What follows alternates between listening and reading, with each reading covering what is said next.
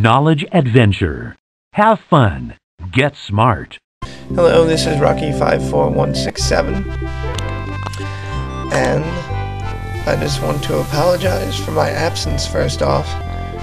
This is my first real video since November, after I did those 2 music things, and it's just, college has gotten busier. I got 5 weeks left of college, and when I was planning on making new videos, stuff happened, and as you all know, I did start a side project with a friend of mine, but I don't know what's going on with that now. I edited a review he did, and so I honestly just said the hell with it for a while, and I decided to return here. Now, beginning after I posted these videos, I had looked for a way to archive the games, and I originally did it with a program called Magic ISO, and I ripped the ISO to my computer.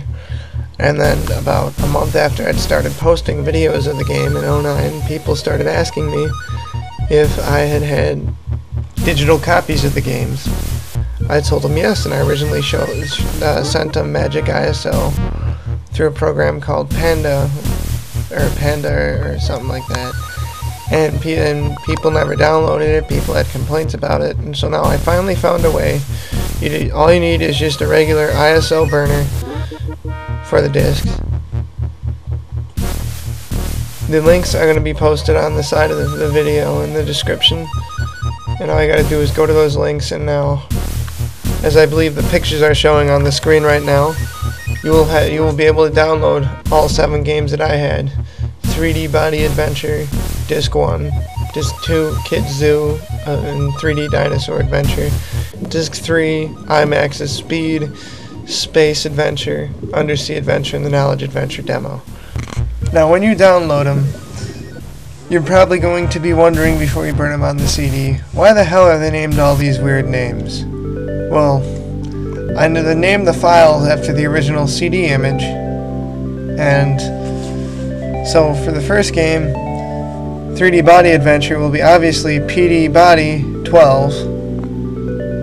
Then the next, Kids Zoo and 3D Dinosaur Adventure, is PDDUO 12, and then the last one, Space Adventure, Imax's Speed, Undersea Adventure, and the Knowledge Adventure demo is PB Trio 12C. Now, I think it's kind of obvious what the PB stands for. That's just to let you know, so when you download them, you don't think you downloaded the wrong file. I just named them after what the CDs, when you put them in the CD-ROM drive, what my computer will say the CD is when you go over to the letter of that drive. Now, I plan on making some more videos and getting back into some requests, but as I said before, I'm starting to run out of things to post from these games, and I think in a way that's why I like making the long absences.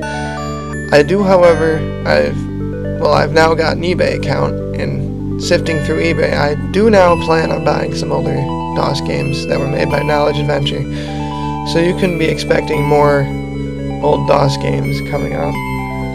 Like, not just the ones that I post. I also have some Knowledge Adventure ones I plan on buying, or some that I've just downloaded from dope ROMs that I used to play in school as a kid, before we start with the Jumpstart games. Anyways, this is Rocky54167. Be expecting more videos from me soon. Undersea